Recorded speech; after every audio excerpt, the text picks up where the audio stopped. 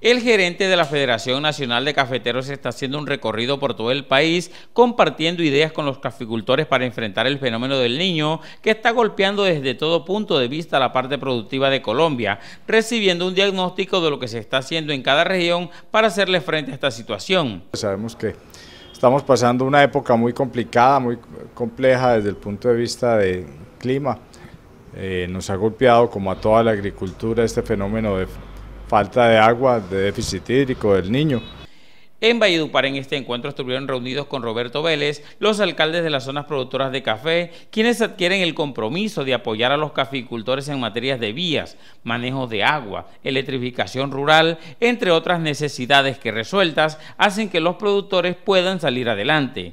El apoyo a nivel de fertilizantes, proyectos que puedan avanzar en el desarrollo de la caficultura.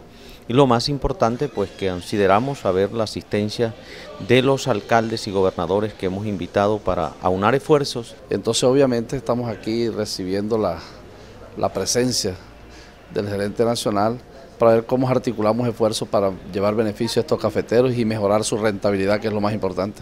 Por su parte, Pedro Carrillo Lareyú, presidente del Comité Departamental, dijo a RPT Noticias que urge un apoyo tanto de los diferentes alcaldes como de la Dirección Nacional para enfrentar el fenómeno del Niño, porque los 11.060 cafeteros de esta región enfrentan muchísimas dificultades.